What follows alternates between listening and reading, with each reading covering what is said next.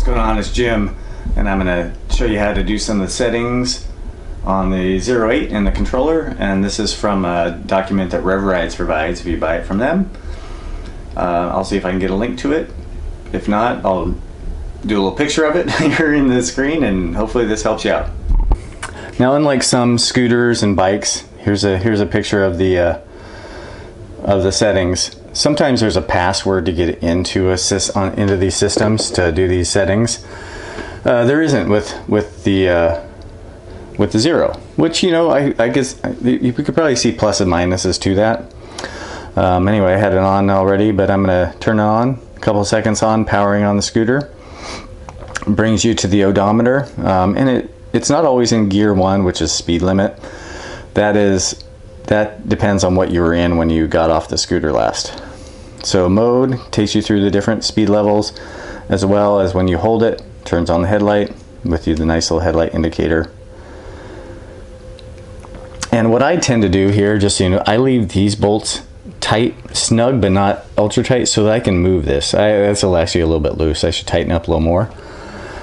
Which that does is sometimes you get some glare in the sun, so this is nice to be able to deal with that.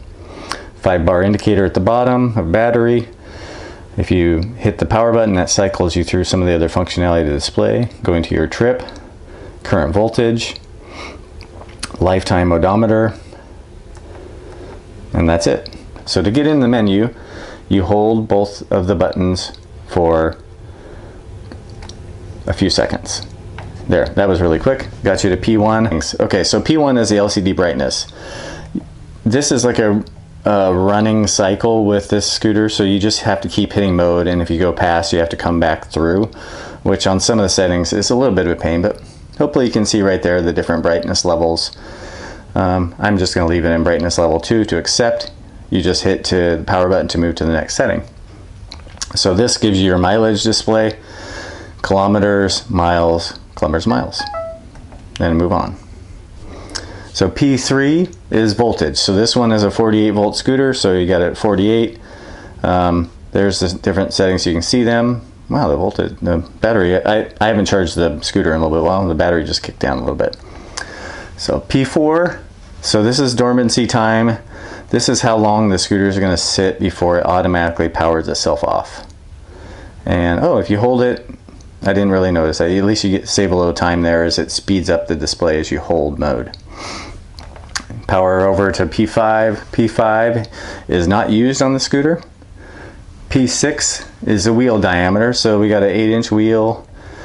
Now that's a little bit different in a way because the front wheel is 8.5 inches with this scooter, but the rear wheel, where all the mechanics and everything that corresponds to the display, is 8 inches. So I'm going through it because I went past it. That's the only negative with this, the way this display is configured, how you have to like toggle up. So I'll fast forward to this so you don't have to see me toggling up. Okay, now we're back to 8.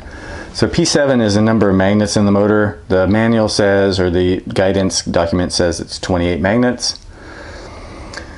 P8 is power level, 0 to 100.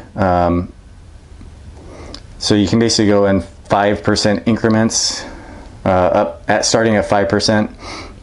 And I think when the scooter came to me, it was set at less than 100. So that really, I like that customization. So you could kind of, if somebody didn't know, you could tell them, you could limit the power and they wouldn't really know, if they were more of a beginner. So P9 is the 0 start. See, I just reset, but it should go back to that same point in the menu. So 1 is 0, that kick starting, and you can see how that indicator just changed live. So you got non-0 start and 0 start. I do non-0 start because I prefer kick start. P10 is not used. P11, this is the electronic braking force level. It's basically a scale of 1 to 5. I tend to go on the high end. I actually had it at 4. I like getting pretty strong electronic braking, especially with the 08 with just one brake. And so we got P11, I just said that. P12, this is the acceleration potential. It basically is, 1 is kind of gentle up to 5, which is basically as high a torque as this thing can put out. I mean, it's an electric scooter. What do you think I want it on? I want it on 5. P13, P14 are not used in the menu. P15 is the cutoff voltage. So 39, it's basically, it's kind of protecting. Look, I'll put on the video if I can find out what percentage of battery estimate that probably is. And yeah, getting back in the menu, P15, like I just said. P16, 0Z, it says 0 is the odometer.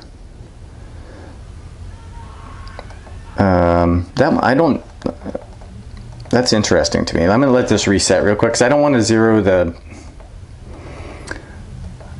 that was one I actually really hadn't used. So it's P16. I'm going to let this reset. My concern, this is zeroing the lifetime odometer. So what I'm going to check here is I can't do that with the trip. I'm going to do a little ride after this video and see if this P16 actually resets the trip versus this, and I'll put on that same portion of the video what resets the trip if it's not that menu item. This I think is a little bit odd if it's actually resetting the lifetime. That I would doubt that that's the case. P17 is cruise control. So cruise control on is 1 and off is 0. I like cruise control on, so I put it on. And then P18 to 20 are not used. I hope that helps you out. Thanks for watching. Ding. Good. Catch the wave.